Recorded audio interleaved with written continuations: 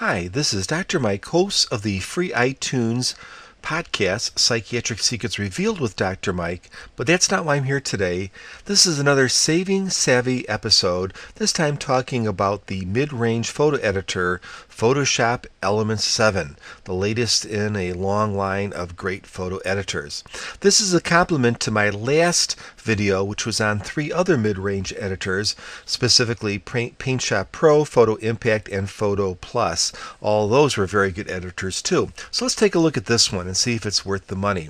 The editor has 3 main parts. When you log in, it's going to want you to log into its new Photoshop.com site, which is both a free and paid site where you can upload your photos and you can display them to others, and if you want to go for the extra option, get free tutorials and other things like that. But the main programs are really 2, and that's the one that we're looking at right now, the organizer, and then the actual photo editor. The organizer is a very sophisticated piece of work.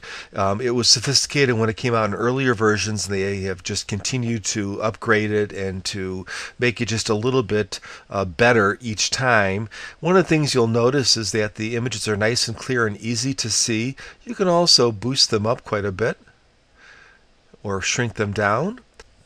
It's very easy to tag these pictures in many different ways.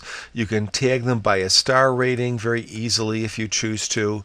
You can tag them easily with a keyword. So for instance, if this was a place, which it is, I can just drag it down to places, and now that is tagged as a place.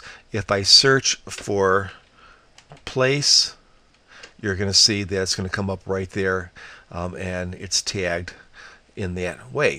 In fact, it even uses Boolean logic. So I could say, for instance, I want all of the pictures of places, but not those including Washington, D.C., for instance, and it would actually select for things like that. The organizer itself has some limited photo editing properties. We'll talk about those in a minute, but it also has the ability to go into other areas. So for instance, if I wanted to email some photos, or if I wanted to print some photos, or even order some prints online, I could do that through the share option. This tab called Create allows you to create some projects like a photo calendar, for instance, or a slideshow. Some of these are internally done.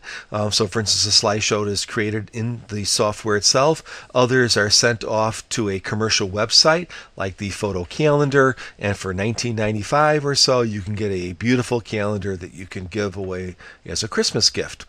The real heart and soul, however, is fixing photos, because it's not just a matter of organizing them, we want to fix them.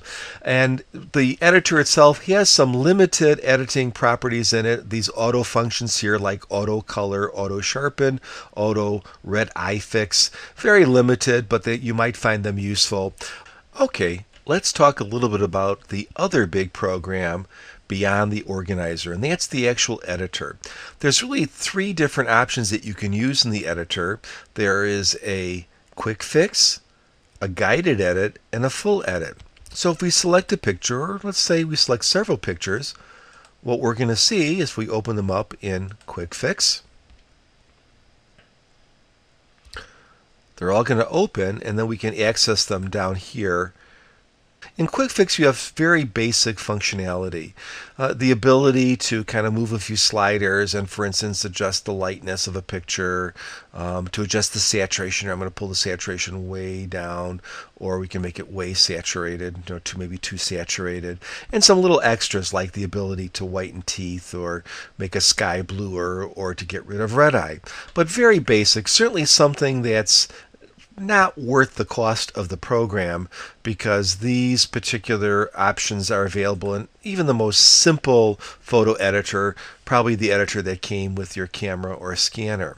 There's also something called Guided Edit, which is kind of an educational portion of this particular software. It's also going to teach you about basic mid-level photo editing functions like the level control. And it's going to show you what a histogram is and what the importance of that is. And you can even launch an adjustment layer.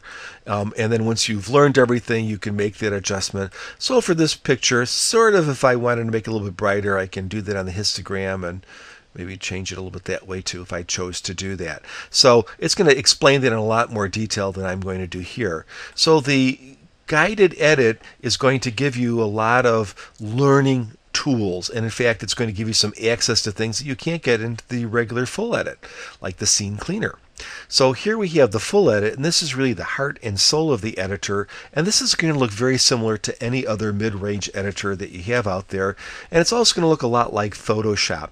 Each of these editors is somewhat different. The way that they handle their controls is somewhat different, but at least this is the general feeling in all of the editors. And of course you have the drop-down menus on the top. This is going to control many things like auto smart fix, auto levels. These are all your auto controls, kind of automatic, but also a lot of things like here again, here's that level control that we saw in the guided edit.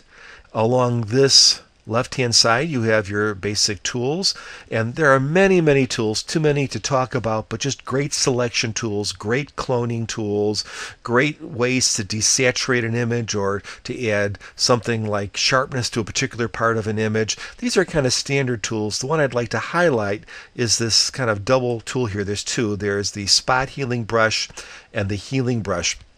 And what that does is it really is a cloning tool that combines elements of both where you're taking the clone from and where you're placing it, so you have a much more seamless patch.